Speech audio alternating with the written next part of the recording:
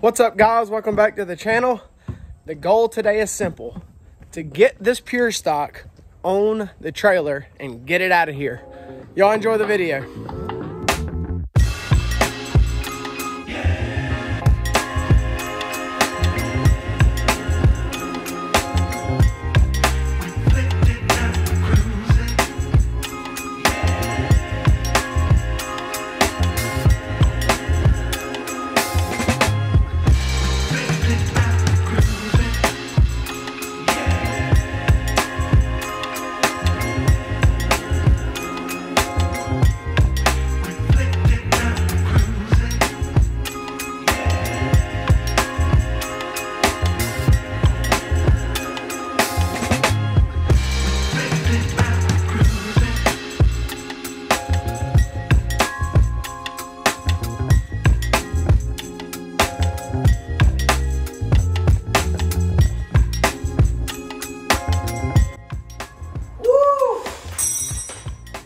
Heck yeah. Look at this, you guys.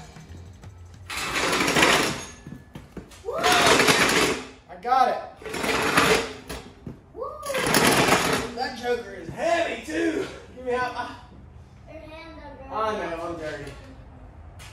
Woo. I'm gonna go ahead and play. Alright. That is impressive.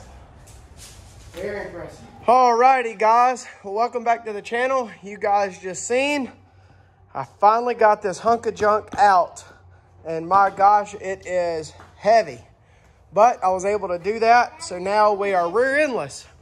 But again, just like the last shocks, I had to cut the bottoms off because there was no way them were spinning off. They were just rusted all out. And now the next thing to do is to remove these. You guys kind of seen that I've started on this, but I do not understand why these studs have to be so long, because I have no deep weld socket long enough to go over this right here. But you can see these are on some kind of like sliders to like move the leaf spring back and forth some. These are illegal, so I've got to take these off anyway and put the stock ones back on. I cannot have these adjustable rear ends like this. That hurts. You okay? Yeah. Okay. But the next thing to do is to unbolt them upper shock mounts, drop them out, and get these babies here off. And look at that. Woo.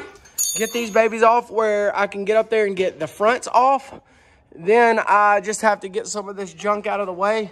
And then...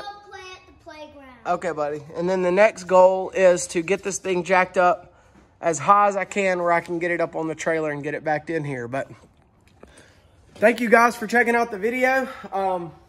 A lot of you have helped me in the last video, giving me some awesome advice on what to do here. And actually, I have some really cool news. My buddy Paul, he was watching the last video, and he said, hey man, I have some stuff that you need.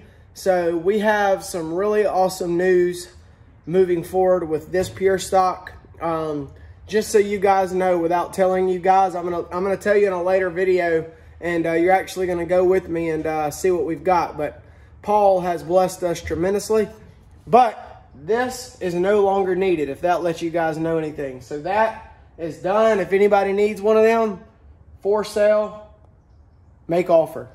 Do not need that anymore. Everything as far as the stock rear end is now gone. So moving forward, like I said, I appreciate all of you guys giving me the advice. I was able to look up a bunch of stuff on Speedway and different things like that, and see some of the things I've needed. I've also reached out to Minnesota Dirt. Real big help. They deal a lot with Weir's machine up there, and got in touch with them, and they've helped me out tremendously. Billy and Charlie up there. So y'all go check Minnesota Dirt out. They're building some awesome modifies right now, and they're from my wife's hometown, so, or home state. So really cool to have a support system like you guys to be able to give me encouragement, not only encouragement, but also advice on what to do with this. As soon as I put out the last video, Mr. Steve called me, so I know I was doing something right. But anyways, I'm gonna get going. Like I said, I got to get these hunk of junks off and get these leaf springs off, get the shocks off, and then start cleaning this thing out. hopefully to try to get it up on a trailer. So here we go. I don't know who in the world come up with this plan. I mean, I'm glad they welded them up here up top, but I don't know why in the world they have to be that long. Look at this. So in order to get there, I have to get it like down here because I can't get, these studs are bigger than my socket. So I don't know. I mean, is this something that I need? Can I just cut these lower to where they're down here? I mean, does it really need that much stud on this choker? Seems like it's overkill to me and it's just pointless. So I got 8 of these to do, but once I get them down to right here so I can get this on there and it actually comes off. But I don't know why somebody felt like that was a good idea. So now that I'm looking at it though, it does look like this comes off. So if I take this off, this will come down. This side must just be bent. Yep, that's exactly what it is. I'm just not doing the right thing. But these got to come off anyway, so oh well. I'm just going to keep going and drop it like this, and then I'll take the leaf springs off with this all in one piece. So, all right, once I get this done, I'll come back and show you guys what I got.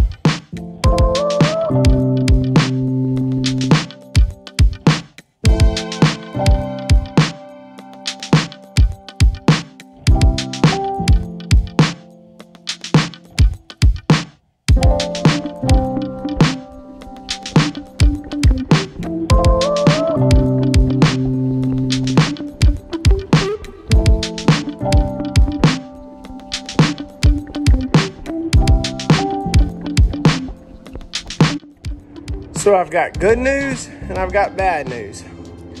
The good news is, y'all saw I got that leaf spring off and I got the rear of this one. And the bad news is these 3 bolts that hold this in are all stripped and the heads are pretty much gone. So you know what that means? That means I'm gonna have to get under here real meticulously like and grind the heads of them off. But the problem is this one goes into the frame, so there's no nut on the back side. So that poses the question of how am I gonna mount these back when they're done? Also, you can see right here that I got a lovely bolt broke off in the top and the upper shock mount. So there's another thing, but y'all check these out. How old are these? Total Carrera Confidence. No telling how old them are, but anyways, I'm gonna have to try to figure out how to get that out. And I got the same thing on that side. One of the bolts broke, but the rear end's pretty much cleaned up. I do have to come and take this metal off, but all this is nice and solid. But I guess now the game plan is to try to get this jack stand moved, but in a spot moved further up. And then I got to figure out how to get some kind of grinding wheel or rock or something to tackle these. So this is something I didn't want to do, but with an old frame comes challenges. So all I can do is not complain and get to work.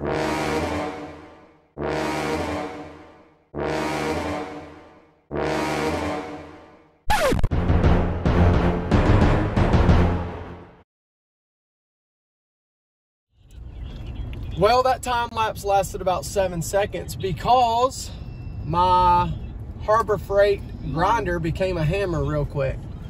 But we fast forward a few days later and you can see I've got the whole family. We're piled up in the truck. We got the gray trailer up hooked up to the truck with the old Honda that we got the motor out of.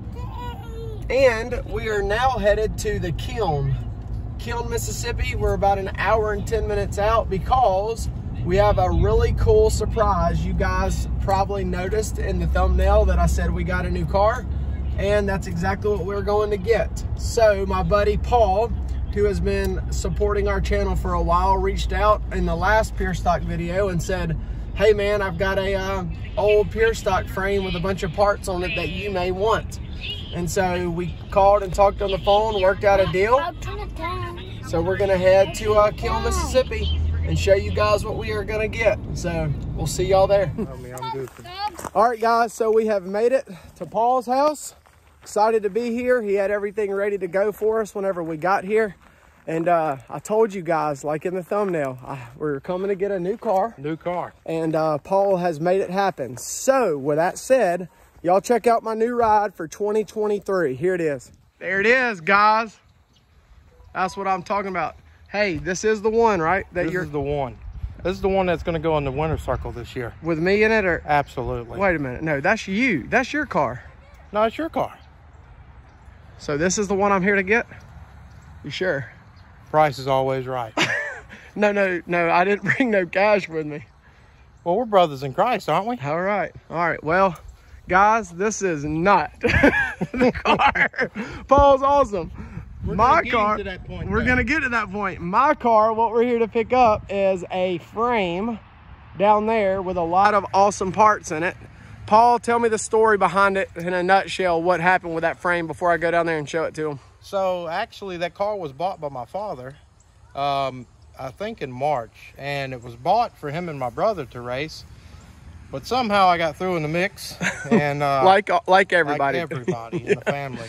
So I started trying to drive it, and on practice day at Outlaw last year on April the 9th, I got a little bit too serious. Didn't you send me the video? I did send you the video. Are you good if I throw it in? All right, here's the video. Y'all check this out.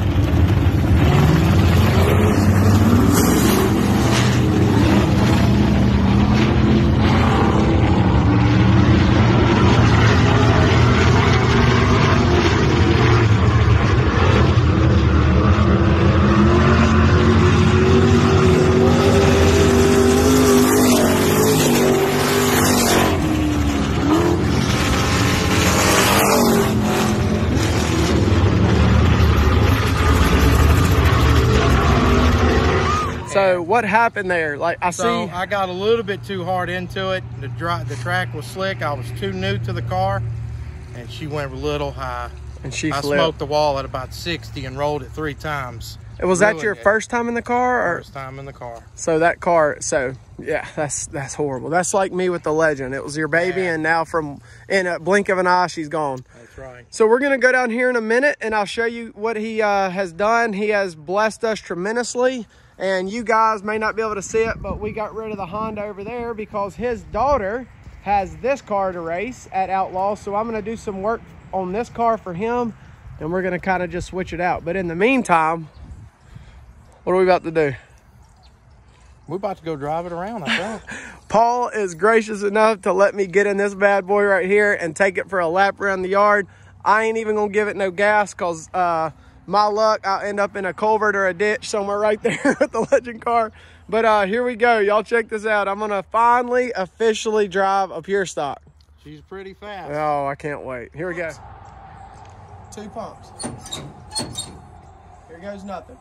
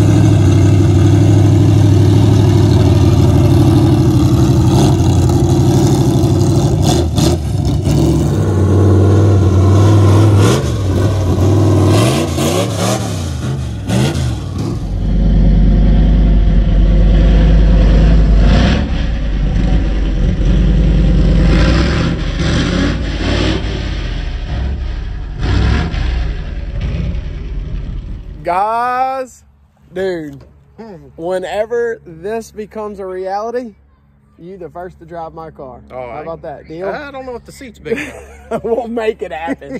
We'll put that seat in there. There you go. Dude, thank you so much. Absolutely, Because that's my first time ever. I can officially say I've driven a Pure Stock. Well, you make sure you get videos from the 18th. Okay, well, you'll get to set it on the track. Paul's saying that February 18th if I come to practice, which I'm supposed to be there, if Ronnie Roberts doesn't weasel out on his deal, because I'm supposed to make a few laps in a super late model. I heard. That's going to be the height of the day. If I don't make a lap in a super late model, maybe I'll make a lap in a pure stock at the end of the practice, not at the beginning, because he's got to do and get everything ready, and then I'm going to go out and he's going to make sure everything's good for his season. But let's go down here real quick and check out what he gave us, and then we're going to wrap this one up. So here is my car, or Paul's car, or the donor car. You guys, this is now the parts car, but you guys can see, maybe you can see on camera, this is supposed to be straight, and it ain't. So when he flipped over, there is the bar up top that you can see bent, and it shoved the whole right side over. But the cool part about this, oh my gosh, I'm about to leave without strapping that. This is a Ford 9-inch, is it floater? Yep, is that what it's called? Floater. He watched my video and said, Skyler, I got what you need. It's for a leaf spring car, so that's amazing. I needed a fuel cell, got a fuel cell. Needed the front end, got the front end. And the cool part about this is I am seeing I'm gonna have to buy some studs, but the cool part about this is what Paul told me is this is that 5-on-5, which will match what this is gonna be, right? So the car that I have at the house is 5-on-4 3/4. And so, Sea-Dog, if you're watching this, I need you to send me all them rims that Steve Eden sent you, because I need them now. But all this is new. Y'all look at that. It moves like it's supposed to. And this is cool that this side's all together, because now I'll know how to, you know, put it all back together the right way. But this here is complete steering box, power steering, linkage, quick steer, gauges, the whole 9 yards. Trying to hook him up like a tow truck. Man, you are such a blessing. Yes, sir. Such a blessing. To be a blessing the most. So what we're going to do is I'm going to call that a video here. Thank you guys for hanging out with me. I know we were in the shop and we got the rear end pulled out. I did run into a little bit of hiccup, but I've got to go back to Harbor Freight and buy me another grinder for $12 since my other one broke, so that I can finish getting them rear spring buckets out and made it up to get ready for this. But after that, I'll be able to head to the sandblast now that everything's out. And now that I was able to look at Paul's car, I can see that I can take a lot more out than I thought I could, which will also be a very good thing for me, because make it easier to work on. That's exactly right. So y'all be blessed. Thank you so much for watching today's video. Y'all leave a comment, let me know what you think. Y'all give Paul a shout out for hooking us up. We'll see you guys in the next one. Oh, one last thing. Be sure to like, comment, and subscribe. Good job.